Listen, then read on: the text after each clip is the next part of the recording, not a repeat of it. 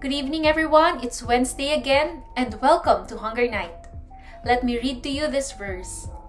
Yahweh, our sovereign God, your glory streams from the heavens above, filling the earth with the majesty of your name.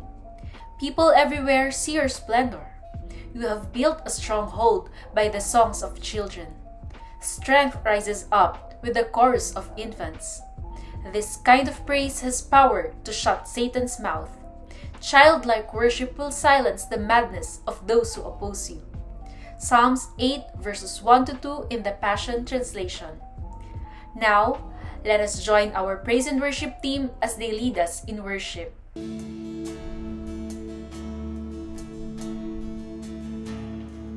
I've tried so hard to see it. Took me so long to believe it. You choose someone like me to carry your victory. Perfection could never earn it.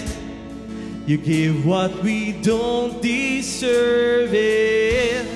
And you take the broken things and raise them to glory.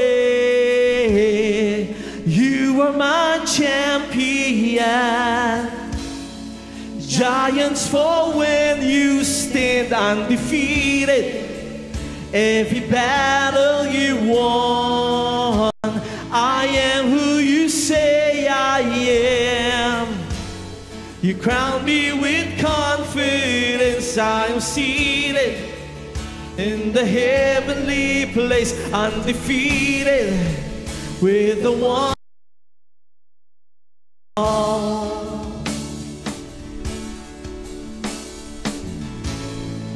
Now I can finally see it. You're teaching me how to receive it. So let all the striving cease. This is my victory.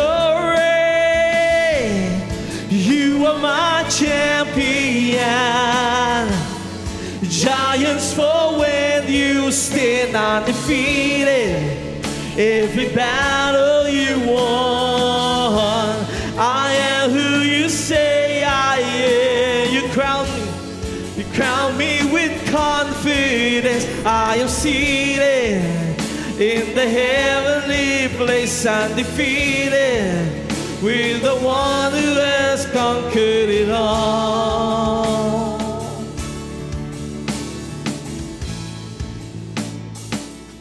It can never change.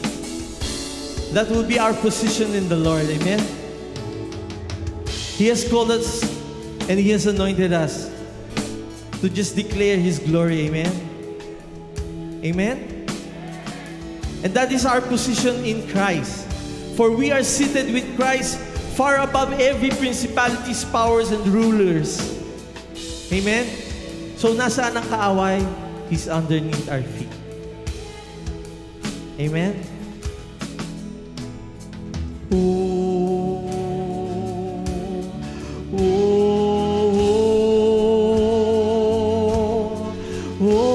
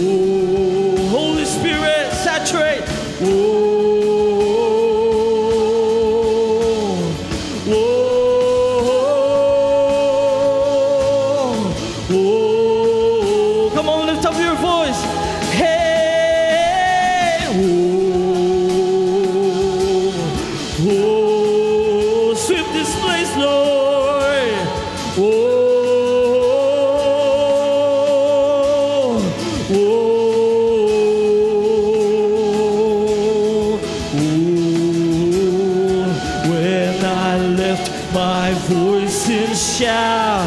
Every wall walls come crashing down, I have the authority Jesus has given me. When I open up my mouth, miracles, signs, and wonders will break out. Have the authority Jesus has given me. When I lift my voice and shout, every wall comes crashing down. I have the authority Jesus has given me. When I open up my mouth, miracles, signs, wonders will break out. Hey, Jesus has given me. When I lift my voice and shout, every wall comes crashing down. I have the authority. Come on, church, let us lift up our voice and let's declare, hey, when I open up my mouth, miracles starts breaking out. I have the authority Jesus has given me. When I open up my mouth, every wall comes crashing down. I have the authority Jesus has given me. You are my champion. Giants fall when you stand undefeated. Every battle you won. I am who you say I am. You crown me with confidence. I am seated in the heavenly place, undefeated, with the one who has conquered it all.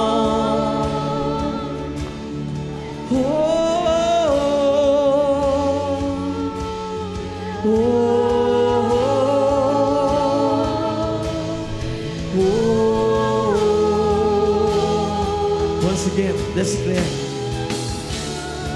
When I lift my voice and shout, every wall comes crashing down. I have the authority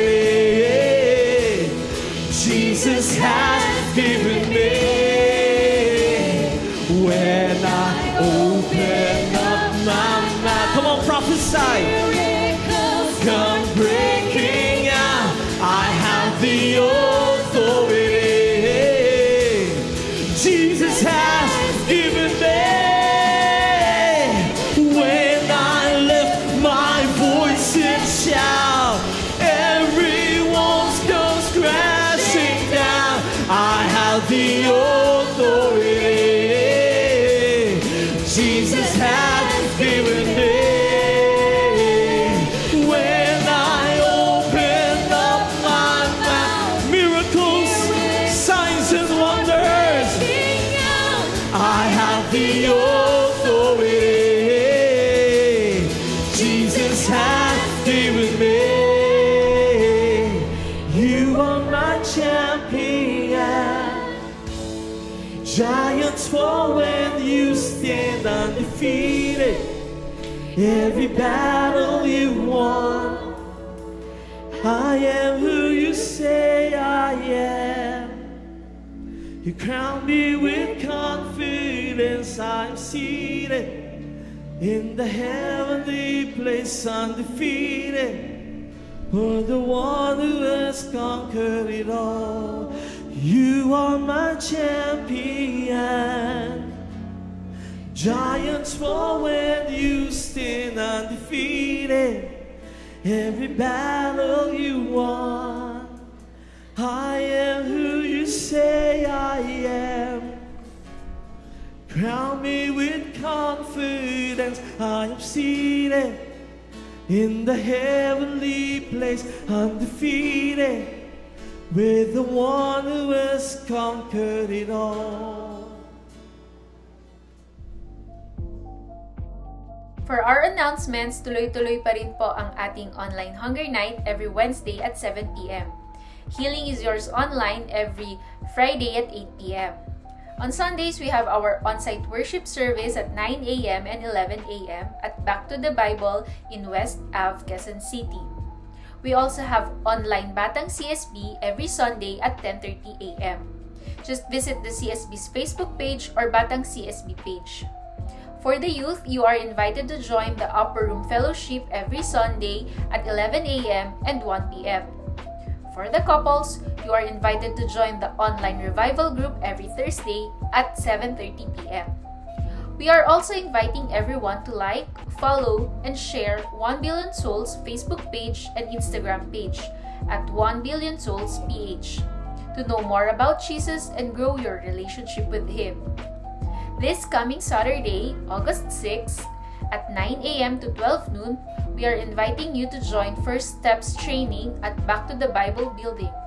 This is in line with our Going and Stopping for the One.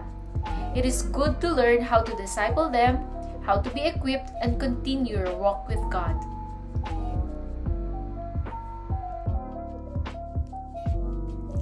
Let us now proceed to our tithes and offering. Bank details will be flashed on your screen. Let us pray. Heavenly Father, we thank you for all the blessings that we received from you.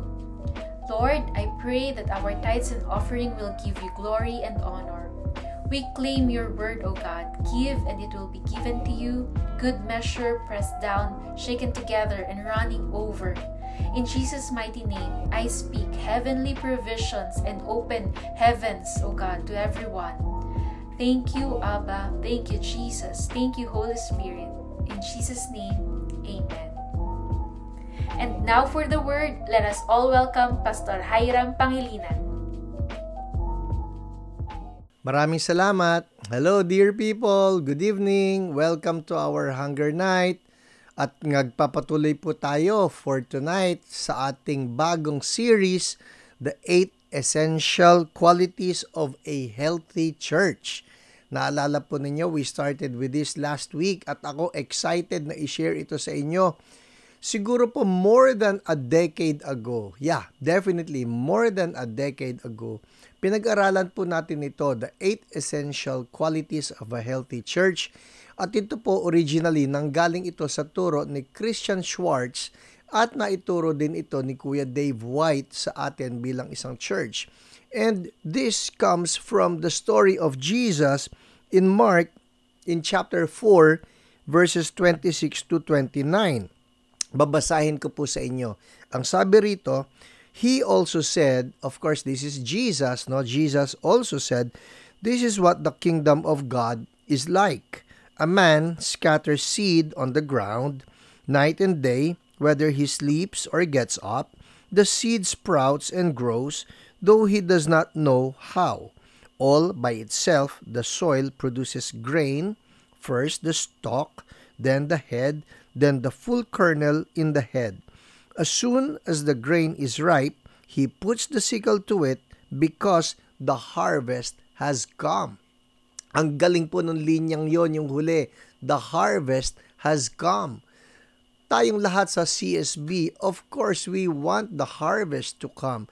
Kaya nga ang ating theme sa ating anniversary, it's harvest time because we truly want the harvest to come. Pero ang tanong nito, how does the harvest come? It comes with a healthy church. Kung healthy po ang church natin, magkakaroon ng great harvest. Kung hindi po healthy ang church natin, maski anong gawin natin na paghahayo, pag-evangelize, pag-win ng souls, if we cannot maintain them by being healthy, sayang lang yung lahat ng naipanalo natin. And so here, ang kwento po ni Jesus, sabi rito, meron daw nag-scatter ng seeds sa ground. And that is what we're doing. We're scattering seeds by sharing the gospel. We're scattering seeds by sharing sure ka na ba everywhere. Nakakatuwa nga po yung kwento sa akin ni Pastor Finney noon pong Sunday, yung mga youth natin sa kanilang fellowship. They did not just fellowship, they went out. Naglabasan po sila at marami kung saan-saan nagpunta. The streets, they went to the streets. Meron pa nga po tayo ibang mga kabataan sumakay daw ng carousel, yung bus sa EDSA. And there they got to preach the gospel, and many people believed in Jesus as their Lord and Savior. Hallelujah! So ito pong part na ito na a man scatters seed. We are doing this right now. We are scattering seed everywhere. Kung sino-sino na mga tao ang nasishare natin. Ito man ay mga friends, ito man ay total strangers, ito man ay office mates, we are sharing the gospel to them. Pero ito ang tanong after scattering the seed, it says here, night and day, whether he sleeps or gets up, the seed sprouts. Yun the seed sprouts and grows, though he does not know how. All by itself, the soil produces grain, first the stalk, then the head, then the full kernel in the head. All by itself. Yun po yun All by itself, tumutubo po itong seed na naitanim natin. And the question is, why is it that the seed continues to grow? The answer, because it's a healthy soil. And the church must be healthy. CSB must be healthy. Ang kausap ko po ngayon, hindi lang CSB Mother Church, kundi pati ang ating mga daughter churches, ang ating mga pastors, ang ating mga ministers, members. Everybody must be healthy so that we can produce the harvest. Amen? So last week, sinimulan na po natin to. The first essential quality of a healthy church is enabling leadership. Ibig po sabihin, kapag healthy ang church, yung leadership po, ang bawat mga member, ini-encourage niya, ini-equip niya, that yes, you can do it. Yes, you can do it.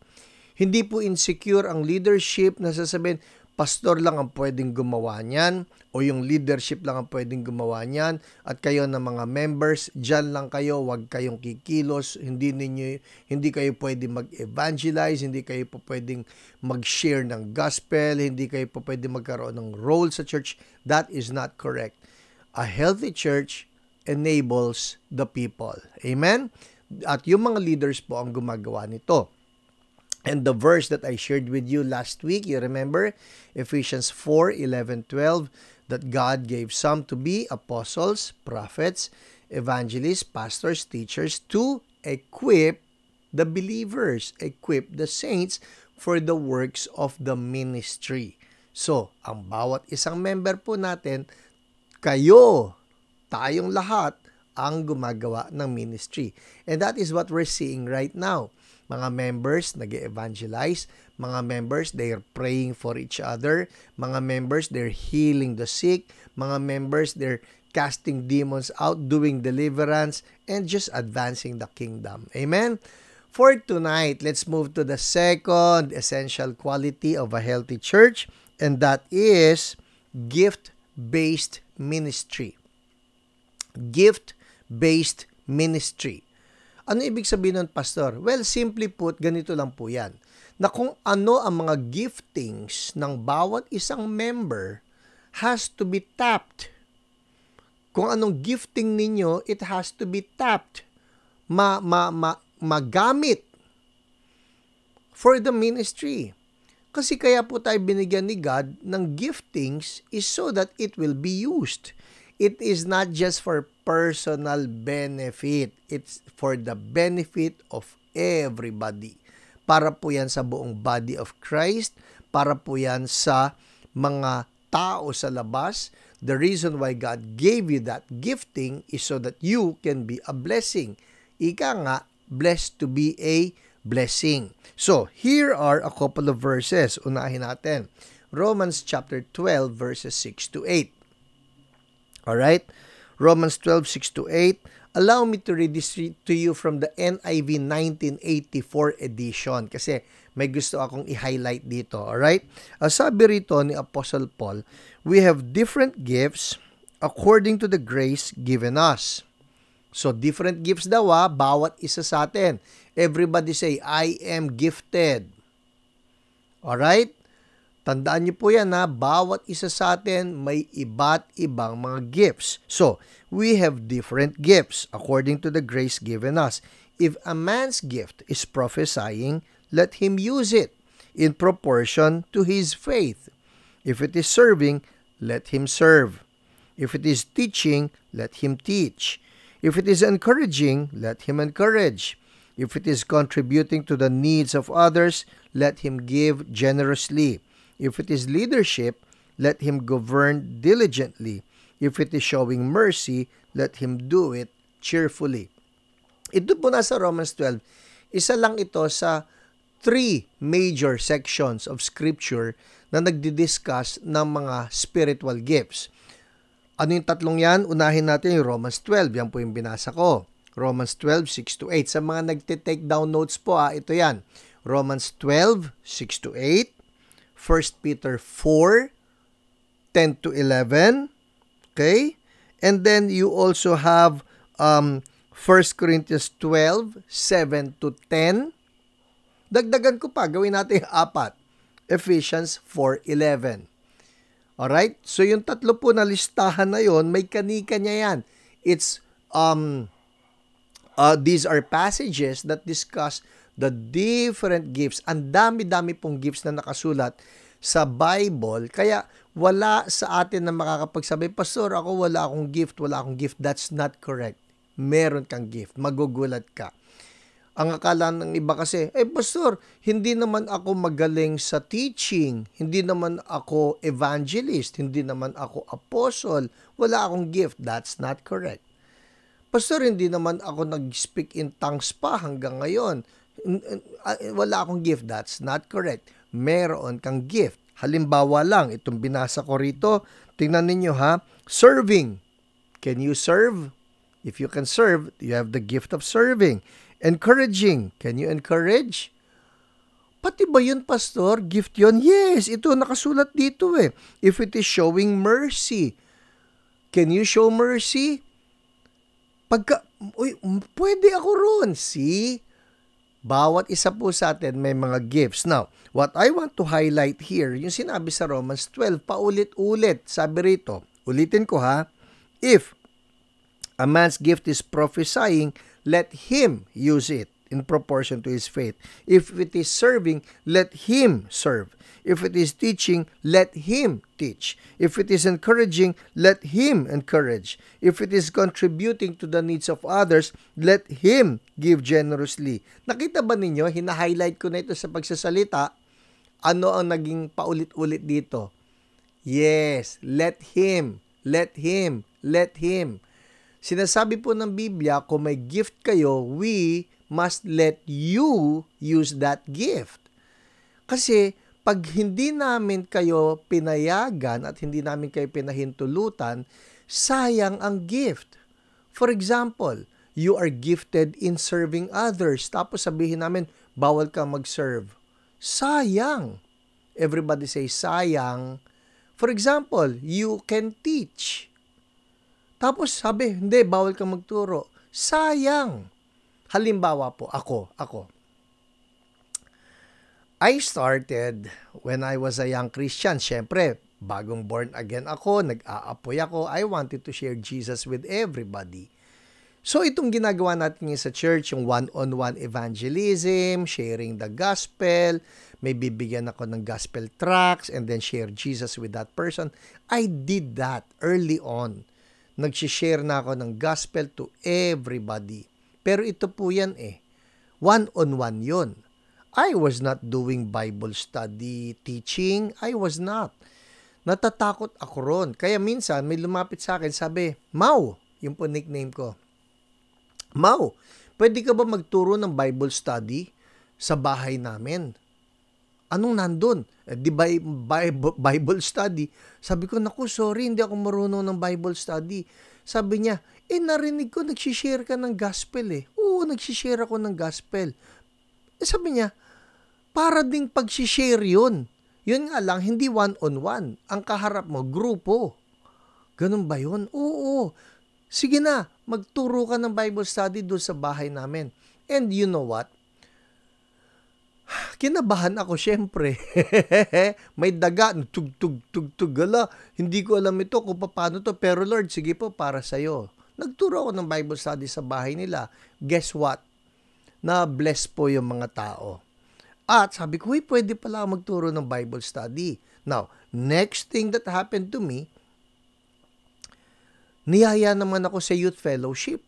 At sabi, Mau, mag-speak sa youth fellowship. Anong speak? Sabi ko, ikaw yung mag-share ng word, ikaw yung magsisermon. Sabi ko, youth fellowship. Ang alam ko po yung youth fellowship noon, mga parang 30, 40 people. Sabi ko, nakakatakot na yan. Sabi ko, hindi ko kaya yan.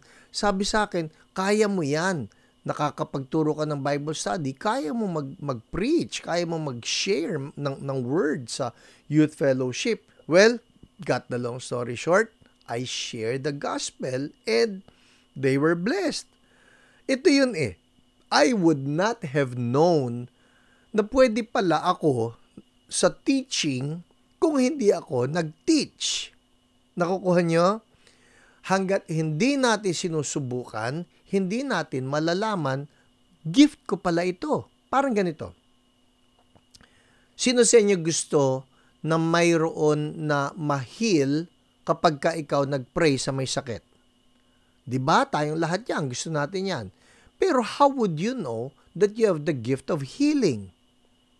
Unless you go ahead and pray for somebody who's sick.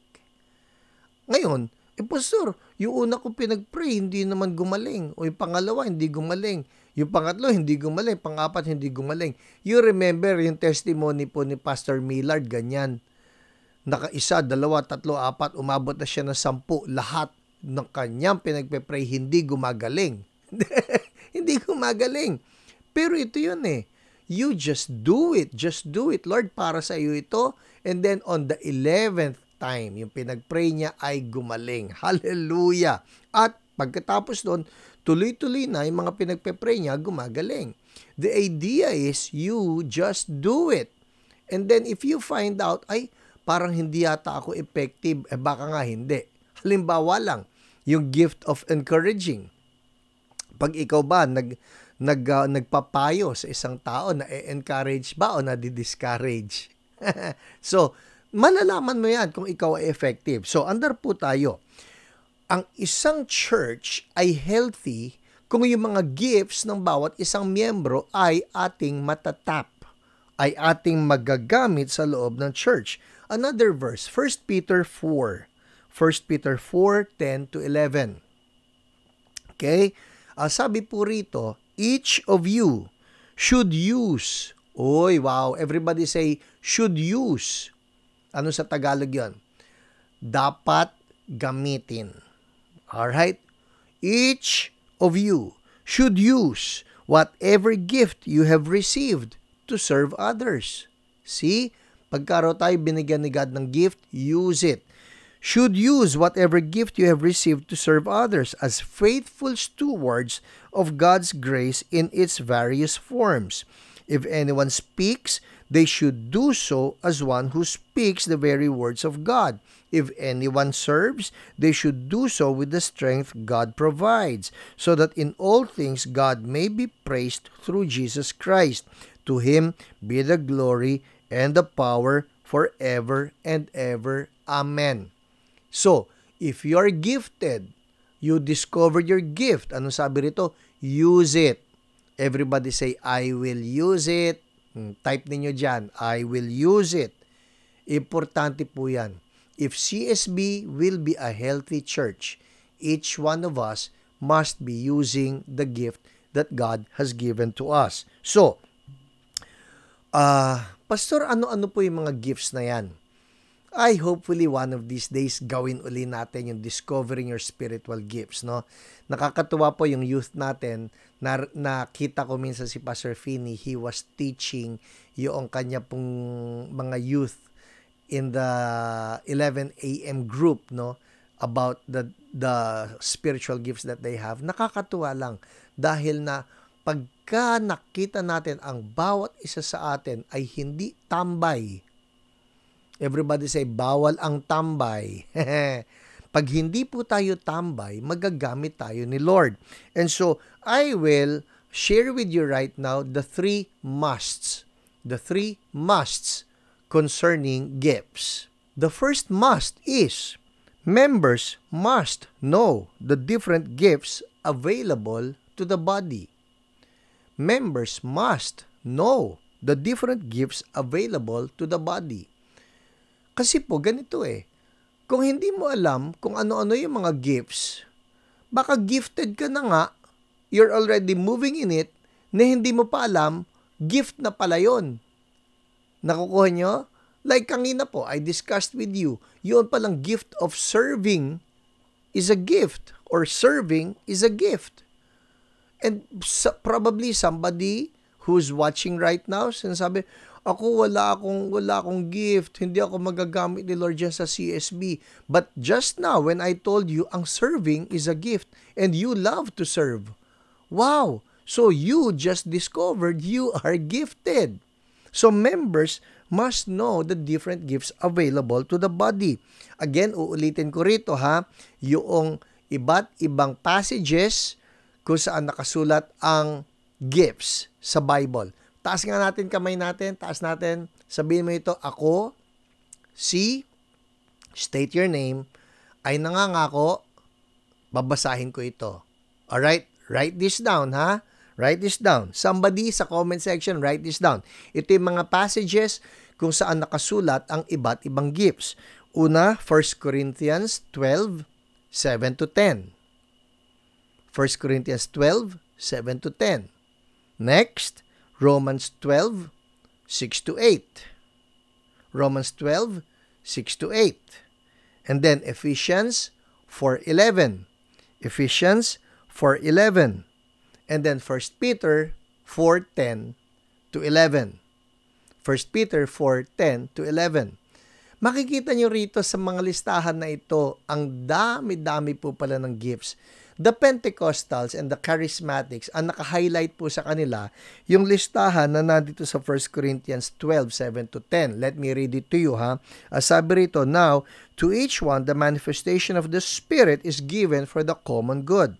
To one, there is given through the Spirit the message of wisdom. On tawag nila, word of wisdom. To another, the message of knowledge, or ang tawag nila, word of knowledge. By means of the same Spirit. To another, faith, the gift of faith. By the same Spirit. To another, gifts of healing, by that one Spirit. To another, miraculous powers, ito yung gift of miracles. To another, prophecy. To another, distinguishing between spirits. To another, speaking in different kinds of tongues. And to still another, the interpretation of tongues. So itong listahan na ito, yun yun, speaking in tongues, interpretation, prophecy, discerning spirits, faith, healing, miracles, word of knowledge, word of wisdom, yun po yun. Doon nakatutok ang mga Pentecostals at ang mga Charismatics. Pero what many fail to see is that that's not the only list. Hindi lang pala 1 Corinthians 12. Meron ding Romans 12 kung saan ando yung giving, ando yung serving, ando yung administrating. Lahat po yan, gift pa rin yun. Ando yung encouraging. And then, of course, Ephesians 4:11, apostles, prophets, evangelists, pastors, teachers. Ang daming gifts. Kaya every one of us must know that there are different gifts. The second must for all members. And of course, kung kayo po hindi CSB, welcome na welcome kayo. Discover your gift as well. Alamin ninyo para po doon sa church where you go to, magagamit din kayo ni Lord. Amen? Pangalawang must, the second must, members must be helped to identify their gifts. members must be helped to identify their gifts. Dapat madiscover nyo yan. How? Well, sa CSB po, we are using Discovering Your Spiritual Gifts. Ito po ay 125 questions na formulate nito si Peter Wagner. Peter Wagner is a leader in the charismatic movement at dito po sa questions na ito, magsa-surface ano yung malamang na gifts ninyo.